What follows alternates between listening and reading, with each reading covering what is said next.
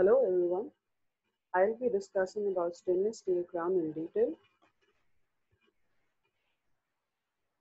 Chrome steel crowns were introduced in 1947 by the Rocky Mountain Company and popularized by Humphrey in 1950. Stainless steel is composed of iron, carbon, chromium, nickel, manganese, and other metals. The term stainless steel is used when the chromium content exceeds 11% and is generally in the range of 12 to 30%. Chromium oxidizes and forms a thin surface film of chromium oxide known as passivating film, which protects against corrosion. Let's look at the advantages of stainless steel crowns. They can be used for badly broken down crowns, can be placed with poor isolation, they are fast, economical, full coverage, thus prevents recurrent decay, and they are durable. Coming to the indications of stainless steel crowns, they can be given as restoration of carious primary molars where more than two surfaces are affected or where one or two surface carious lesions are extensive. They can be given following pulpotomy or pulpectomy procedures. Restoration of primary molars affected by localized or generalized developmental problems, for example, enamel hyperplasia, amelogenesis imperfecta, and dentinogenesis imperfecta.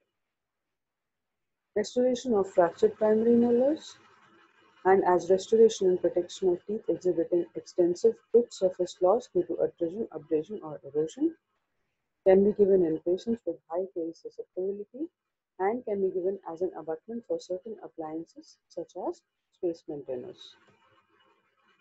They can also be given in patients where routine oral hygiene measures are impaired, for example, patients with special needs and breakdown of intraperennial restoration will likely.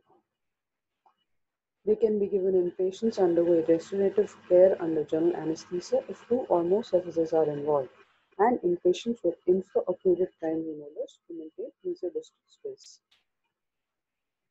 According to American Association of Pediatric Dentistry Guidelines 2012, children at high risk exhibiting anterior tooth decay or molar caries may be treated with stainless steel crowns to protect remaining at-risk surfaces. Extensive decay, large lesions, or multiple surface lesions in primary molars should be treated with stainless steel crowns. Strong consideration for use of stainless steel crowns in children who require general anesthesia has been emphasized by the AAPD. Now let's look at some anatomic differences between primary and prominent teeth. There is a huge difference between the enamel thickness, dentine thickness, pulpal size, and cervical constrictions. For a stainless steel crown, cervical constriction holds a major role in its placement. As we can see, the cervical constriction is greater and there is a cervical bulge on the buccal surface of the primary molar in contrast to the prominent molar. There are various types of stainless steel crowns. Let's discuss them individually. The first ones are untrimmed crowns. The example for that is Rocky Mountain. They are neither trimmed nor contoured, require a lot of adaptation, and they are time consuming. Going on to pre-trimmed crowns, some of the examples include Unitec, DM, Denvo, and Denvo Arcadia. They are straight, non-contoured sides, festooned to follow a line parallel to the gingival crest, and still require contouring and trimming. Going on to the pre-contoured crowns, they are also called as nickel chromium iron crowns or Unitec crowns. They are also produced by 3M Company and St. Paul's Company. They are pre-festooned, pre-contoured, and require minimum amount of festooning and trimming. As you can see in this image, the image represents all the three types of crowns. The crown on the extreme left side is a pre-festooned and pre-trimmed crown, similar to the iron crowns, and the Unitec crown represents pre-trimmed crowns. Let's discuss about the characteristics of crown form. There are various types as discussed earlier, namely iron, Unitec, Rocky Mountain, and arm core. Let's first discuss about the stainless steel austenitic type 18-8 crown. This steel has been used by Rocky Mountain and Unitec crowns. The content includes 18% chromium, 8% nickel, 0.08 to 0.15% carbon, and 70% iron. They have high ductility and ultimate strength. They are corrosion resistant due to formation of chromium oxide layer on the surface and have a Wicker hardness number of 250 to 306. Going on to the iron crown, which has Iconel. They are also called as nickel chromium alloy. They are constructed of Iconel 600. The content includes 76% nickel, 15% chromium, 8% iron, 0.08% carbon, 0.35% manganese, and 0.2% silicon. They have high hardness and which renders it more difficult to contour and adapt to the prepared surface. They have a Vickers hardness test number ranging between 325 to 350. Let's look at some of the armamentarium required for placement of stainless steel crown. There are various types of burrs required for the preparation of the tooth, namely number 169L or 69L, number 6 and number 8, and number 330 FG, and tapered diamond FG burr. Green stone or heatless stone is also required. Wire wheel. The pliers and instruments which are required are number 114 Johnson's plier, which is a crown contouring plier, number 800 to 800 417 crown crimping plier, which is a Unitec cord, number 112 ball and socket plier, sharp scaler or instrument, crown and bridge scissors, number 110 hoe plier, number 137 Gordon's plier, glass slab, spatula, cement, rough or polishing wheels, dental floss, and rubber dam armamentarium include the whole set of instruments required for stainless steel crown placement. In the image, the extreme left shows the crown trimming scissors. On the left side, in the middle, shows the crimping plier. On the right side middle shows the ball and socket plier, and on the extreme right is the hoe plier. Coming on to the crown preparation, various authors have recommended different crown preparations, which we will be discussing in detail. So at first, Humphrey in 1950 recommended that the cusp of the molars be reduced if necessary, and that the four sides of the tooth be reduced, but as much fixed structure as possible be left for retention. So in this, there was no specific amount of tooth reduction that was mentioned.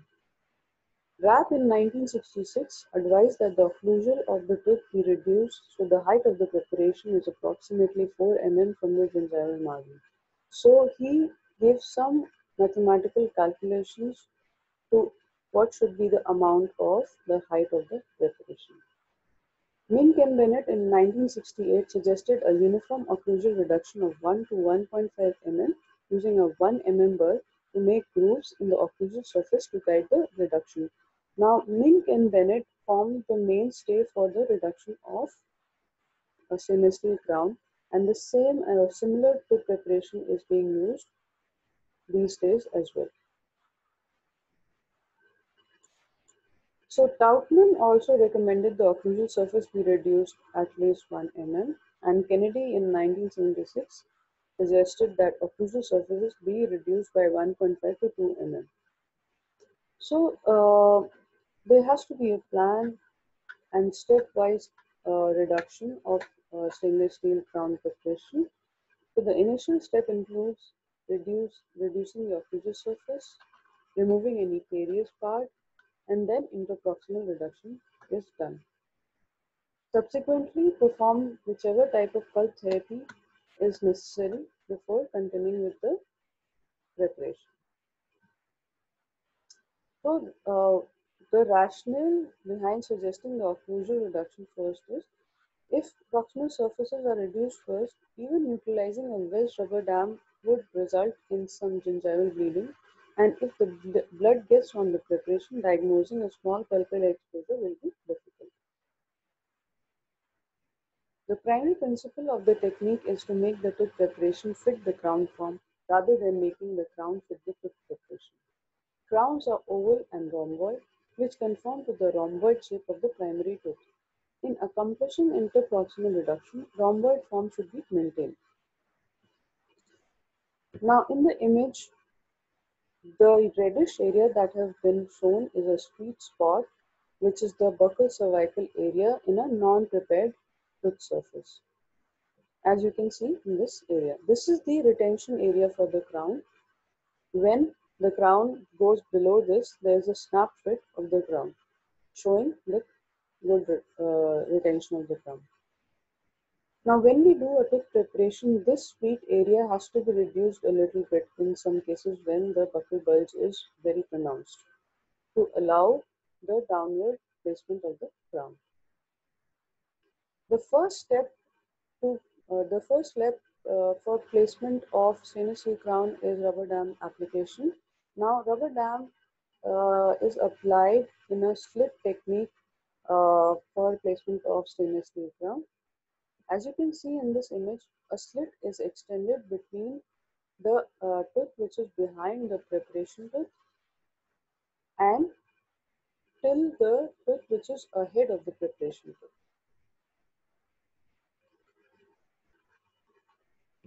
Now, before I move ahead with the crown selection and try-in part, I would like to show you a video of the stainless steel crown preparation. This video will make the practical procedure clearer to you.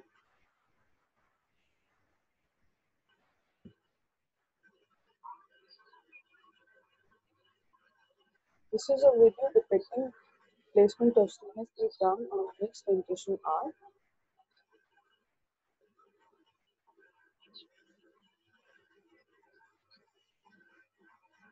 The stainless steel crown will be placed on a tooth number 74, which is being pointed out with the finger. And this is a typhodont fixed on the mannequin. This is a video about placement of stainless steel crown with false technique. False technique requires no tooth preparation.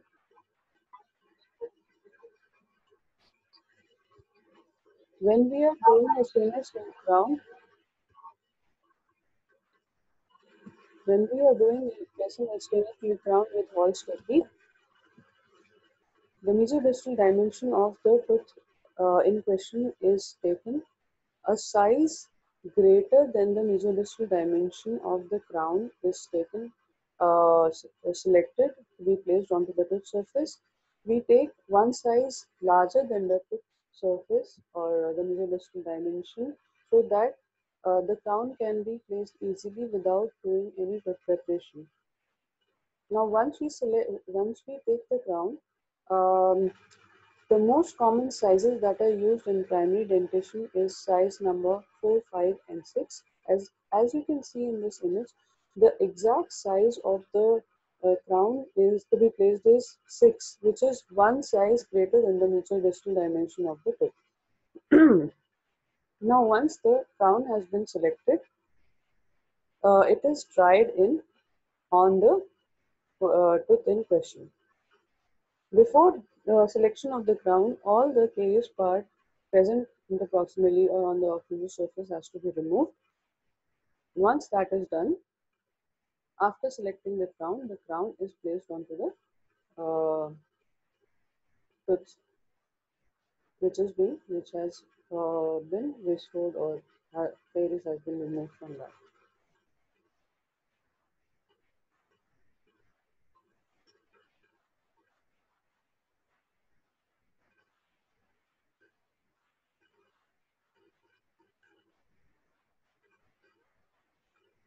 Now, when we are taking a mesodistal dimension of the tooth, there might be sometimes a difficulty can arise in taking the major distal dimension since there is a loss of tooth structure because of interproximal carries, then in those cases we can take the residual distal dimension of the same put on the contralateral side.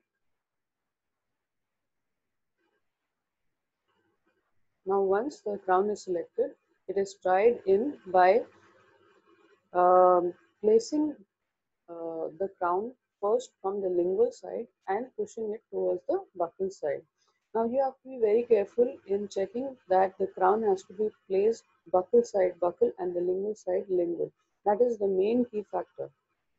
Now once you've done, the crown has to be placed, like I mentioned already, first on the lingual surface and then pushed towards the buccal side to cross and go below and beyond the cervical bulge. Once you've fitted it properly, check for occlusion and blanching. The blanching is the whitish area that appears on the gingiva. It can be of two types, horizontal and vertical. Horizontal blanching shows that the crown has to be reduced from the buccal or the lingual side, whereas if you get the vertical blanching in the interproximal areas, that means that the crown has to be reduced from the cervical area of the interproximal margins. Now, once everything is checked and there is no blanching, the crown is crimped with the crimping plier on the cervical one-third to give a proper contour and margin to the crown, which fits well to the tip surface.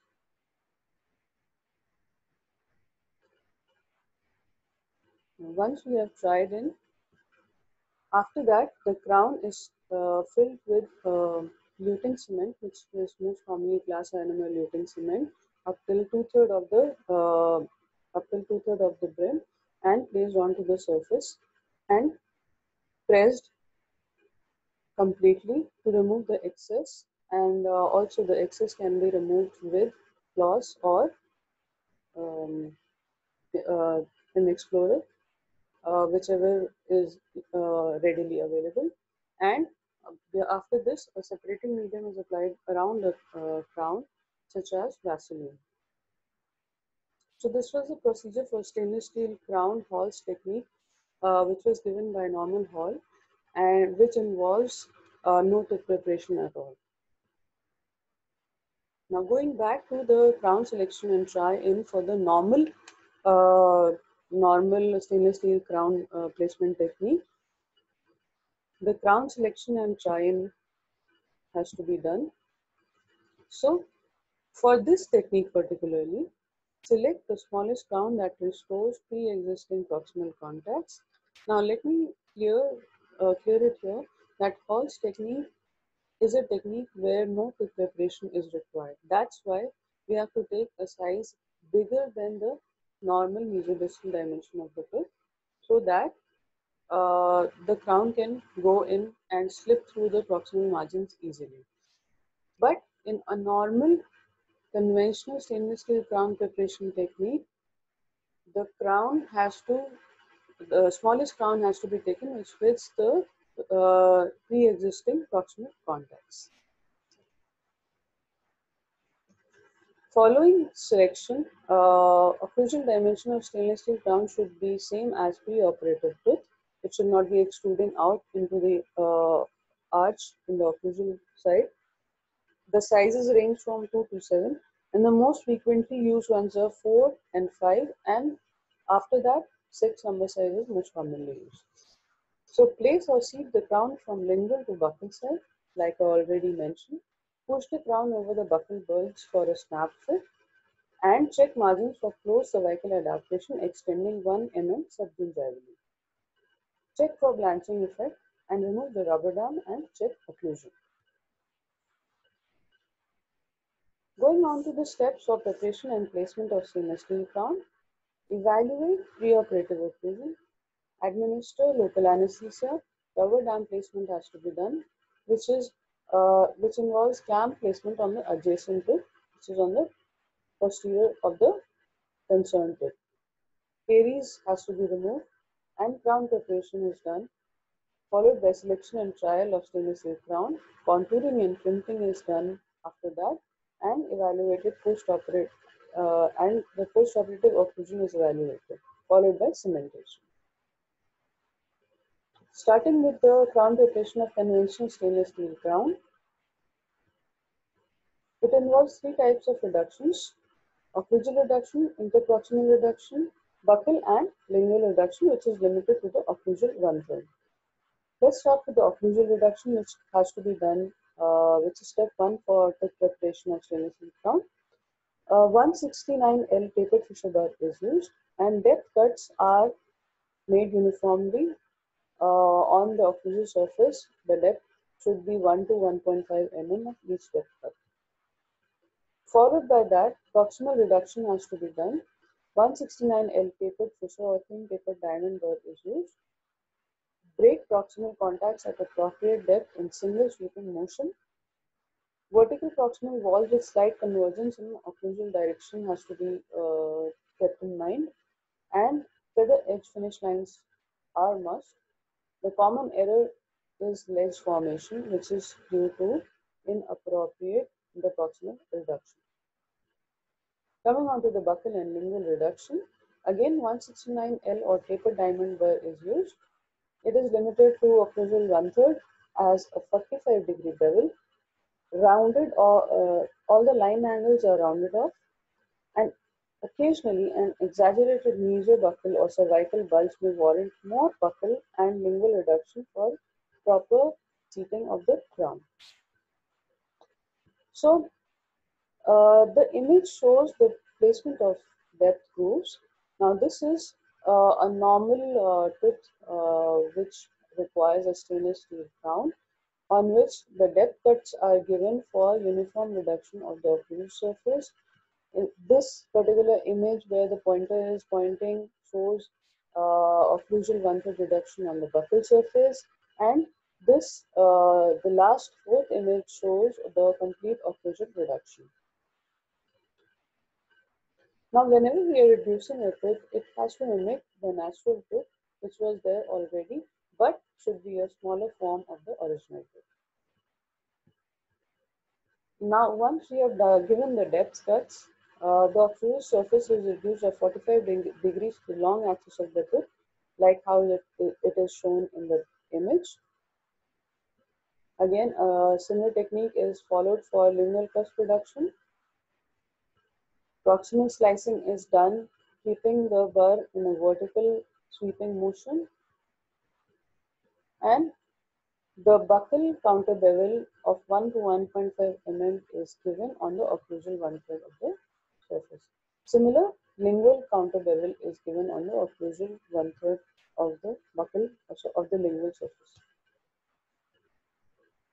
So once the preparation is completed,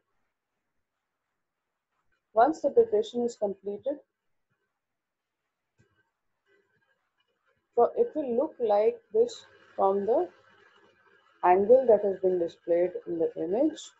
The proximal contact should be broken completely, and the tooth should mimic the natural tooth but in a smaller form.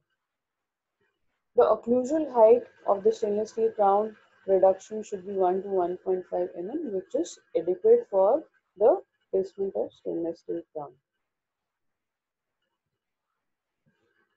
Now once the tooth preparation is done, select a stainless steel crown from user distal space. It usually rocks on from lingual to the buccal surface and pushed inside. When the crown is pushed on the buccal side, there should be a snap fit when the crown crosses the cervical bulge on the buccal side. Now once the crown is seated completely, open margins are checked for need for crimping. Now once the crown has been checked, it has to be removed with a sturdy instrument like how it is being shown in this image. Crimping is done to adapt the margins.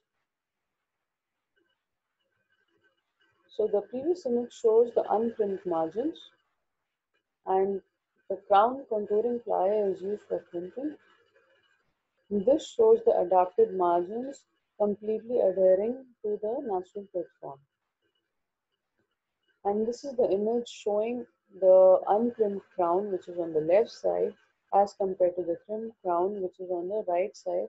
And it is important to take note of the cervical one-third area, which is completely contoured and trimmed and fits completely to the margins of the foot. Now, once the crown has been trimmed and contoured completely, cement uh, is used to lute the crown onto the foot surface. The cement which can be taken The cement which can be taken in the for placement of stainless steel crown is mostly glass enamel luting cement, which is used for luting the stainless steel crown. Now, once the crown is checked, it is placed back onto the foot surface, and patient is asked to bite into occlusion. After that, the occlusion is confirmed to check whether proper interpretation is happening after treating the stainless steel crown. So the technique involves proper smoothing of the margins so that there is a feather edge margin, and special care has to be taken to avoid any formation of shoulders and bills on the cervical area. So the proper crown fit is depicted in the image on the left side. The crown fits over the remaining crown and adapts to the trim contour without without having an open end or an area for saliva ingress. Now, what are the evaluation criteria for tooth preparation? The occlusal clearance should be 1 to 2 mm. This is basically a summary of whatever we have discussed before. So the occlusal clearance is 1.5 to 2 mm. Proximal slides converge toward the occlusal and lingual following normal proximal contours. Margins are checked by moving explorer interproximally. Buccal and lingual surface converge occlusally. Occlusal third of the buccal and lingual surfaces gently are rounded, and all points and line angles in preparation are rounded and smoothed. Crimping and contouring involve bending of the gingival one-third of the crown's margins inward to establish a tight marginal fit and adaptations. The pliers used are number 114 and 800417 for crown crimping and 114 for contouring. The iron crowns require less adjustment because they are pre-contoured and pre-crimped. Coming on to the finishing, now once the crown has been checked and the fit has been checked, so after that finishing of the crown is required. Grind a bevel on the external surface of the crown margin around the entire periphery using a green stone held at a 45-degree angle to the margin. Now three things are used for its polishing: greenstone, rubber wheel and wire brush. Smooth and polish margins with a rubber wheel. Polish the entire crown with wire brush. Tooth, whiting or fine polishing material can be used to get luster. Coming on to the crown cementation, that is the final step. The crown has to be rinsed and dried. Prepare luting glass enamel cement and fill the crown to 2/3 with all the inner surfaces covered. The crown has to be sheeted completely and excess cement has to be removed from the margins. Rinse and floss interproximal areas and check for occlusion. Cements used for cementation of stainless steel crowns include zinc phosphate, zinc oxide eugenol, reinforced zinc oxide eugenol cements, polycarboxylate cement, and glass ionomer luting cement. Glass ionomer luting cement is the cement of the choice for cementation of stainless steel crown because of the higher tensile strength they have, and they form stronger bonds to liquid structure and to stainless steel crowns than the polycarboxylate cements. Also, microleakage of glass ionomer cement is less than the microleakage of zinc phosphate or polycarboxylate cement when used to lute stainless steel crowns onto primary molars.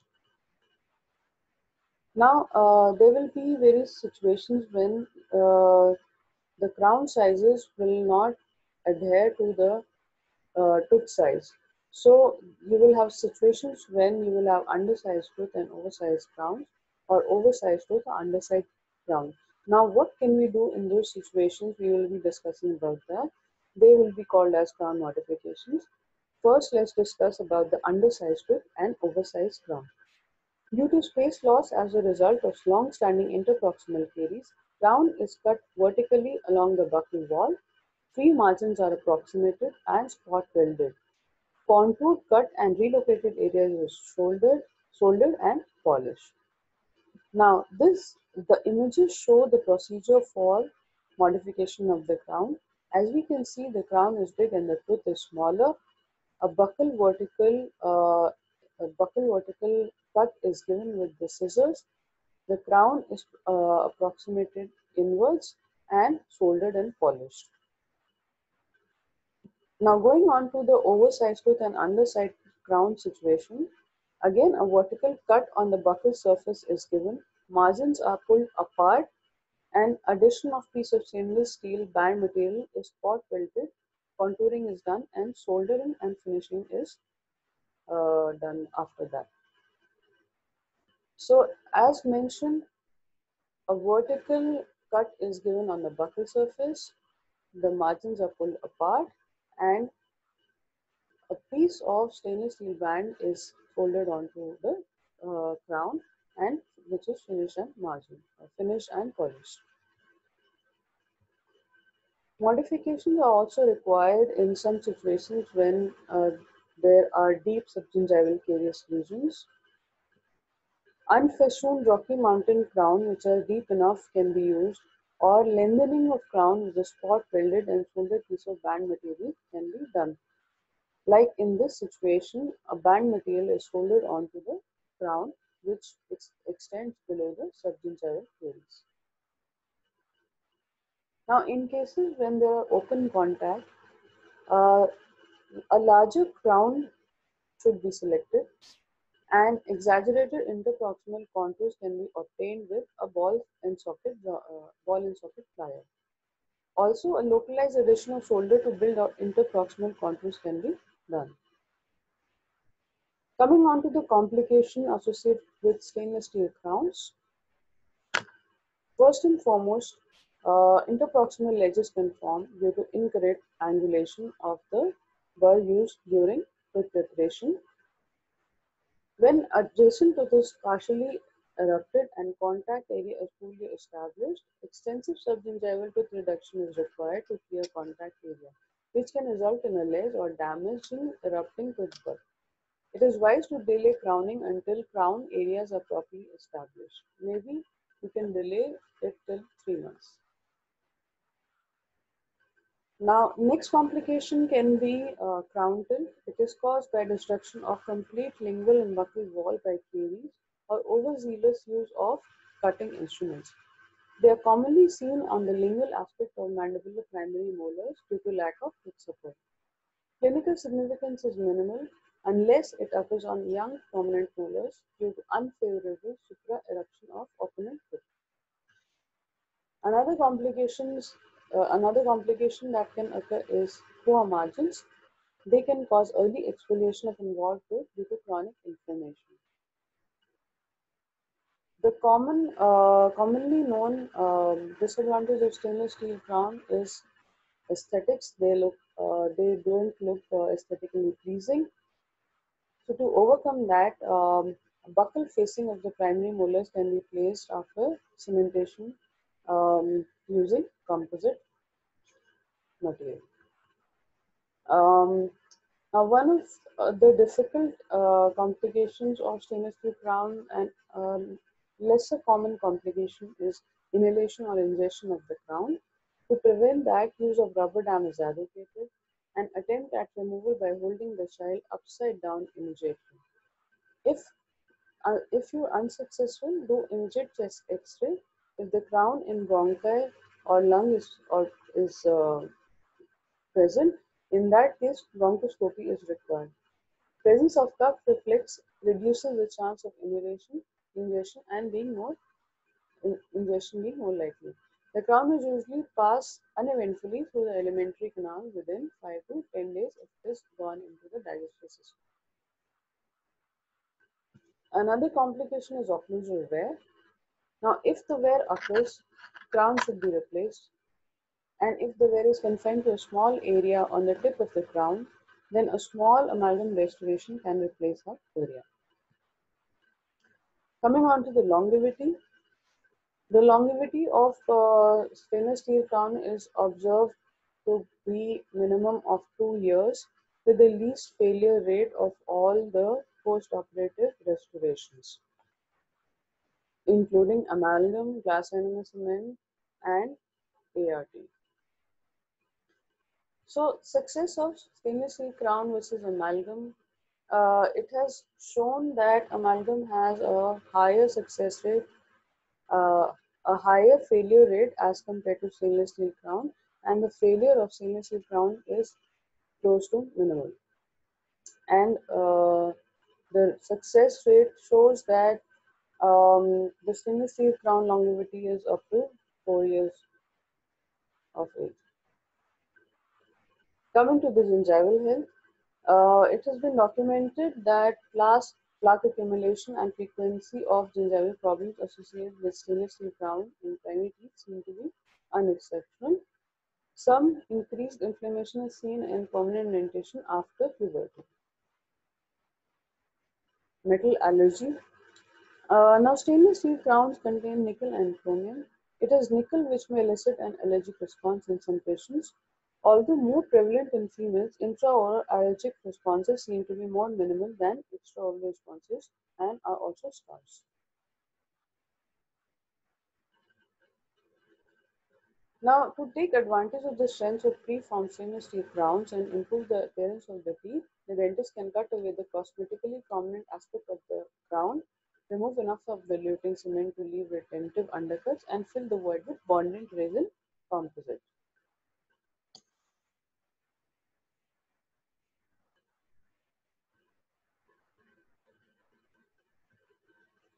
So, coming on to the preformed resin veneered stainless steel crowns for restoration of primary teeth. In such cases, a layer of tooth-colored material is placed on the buccal surface of the teeth and which is finished and polished. As you can see in this image, this is a pre-operative intraoral picture, and stainless steel pre-veneered buccal-facing stainless steel crowns were indicated for such a case. After the tooth preparation, the stainless steel crowns are placed and tried in, and these are the post-operative pictures. So, the Dura crown, there are various companies which produce pre-veneered stainless steel crowns. One of them is Dura crown. The next is New Smile or Kinder crowns.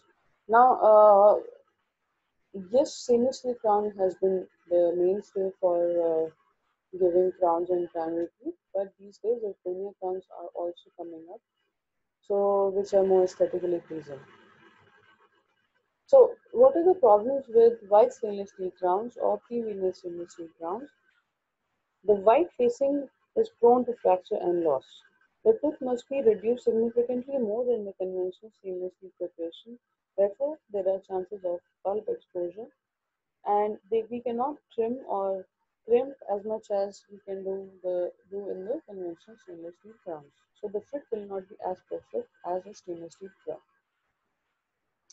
So to conclude, the stainless steel crown enjoys a wide range of use in clinical periodontics and will continue to be an asset in the management of the primary and permanent teeth in young children. However, there is a need for further clinical and basic science research into the various aspects of the stainless steel crowns with the advancements of technology and techniques of conservative dentistry. These are the references. I thank you all, and I hope that this lecture gives you a good insight about the stainless steel crown preparation and the technique used for stainless steel crowns. Thank you.